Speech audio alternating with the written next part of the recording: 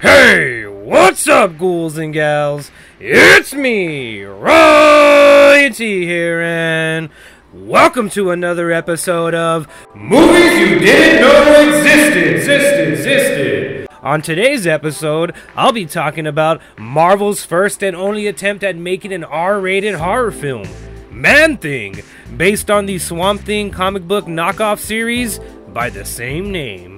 The film was directed by Lawnmower Man director Brett Leonard and starred Matthew Lee Nees, who you may know from such films as, well, you don't know him. Anyways, the film also starred Rachel Taylor, who stars in Netflix's Jessica Jones series.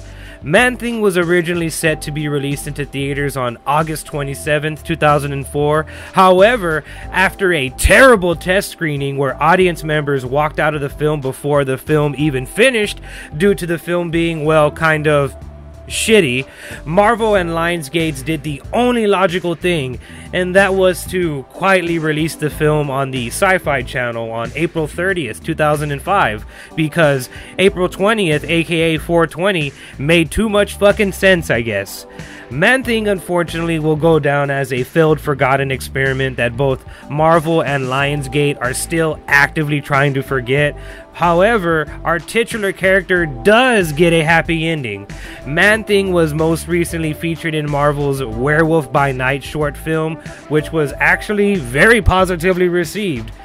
Have you ghouls and gals seen Man-Thing? If so, drop a comment below and let me know what you thought about it. And like always, thank you for watching.